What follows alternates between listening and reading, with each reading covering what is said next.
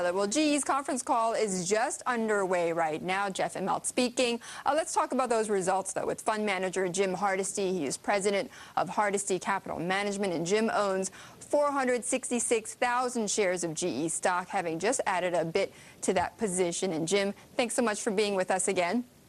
Thank you. Now, I know you were right with us as those numbers were breaking. One of the things that caught my ear listening to you was that with these results, you wonder why GE had to cut its dividend. Do you expect any type of clarity on this? Well, I think I don't want that they cut the dividend. It was the magnitude of the dividend cut that telegraphed that the business conditions were considerably worse than I would have thought. A 50% reduction might have been more appropriate.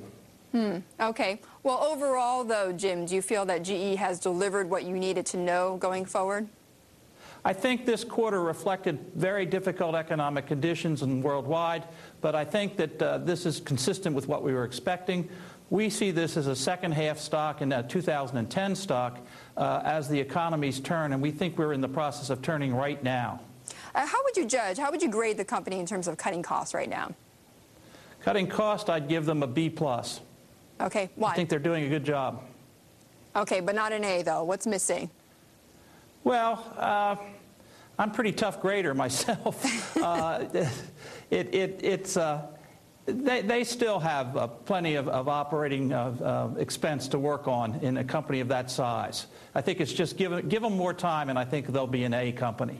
Right, and the question, though, for GE and also for a lot of companies is when do we get back to organic top-line growth? When is that for GE? What are you looking for there? No later than January 1, 2010. I think this economy is very much like the 1957-58 recession, and it's going to prove surprising in the speed with which it comes back, as it did then. Okay. And, Jim, you know, some of those that are shorting GE stock point to the fact that it still has a very high debt-to-equity ratio. Is that any concern for you as you hold that stock? I think they're doing their very best to bring down their exposure to finance as a percentage of total operating income, and that will lead to a reduction in the debt levels as well. So I think they're working in the right direction on that debt number. Okay. And, of course, the big question with GE always is what about GE Capital, expected to produce a profit this year of between $2 to $2.5 billion. Do you see that they're on track for that, Jim? They probably will make that number, but let's be real. That number is way off of what it was capable of doing 3 or 4 years ago. So we've got a long way to go to rebuilding GE Capital. Okay. And what do you want to hear from this conference call, Jim? Well, I want to hear that they've seen orders picking up, or the prospective orders in their industrial businesses, that they see the end of the recession on a worldwide global basis. We feel business conditions outside the United States are significantly improved in the last several months, and if we can hear that from them, I would be very happy.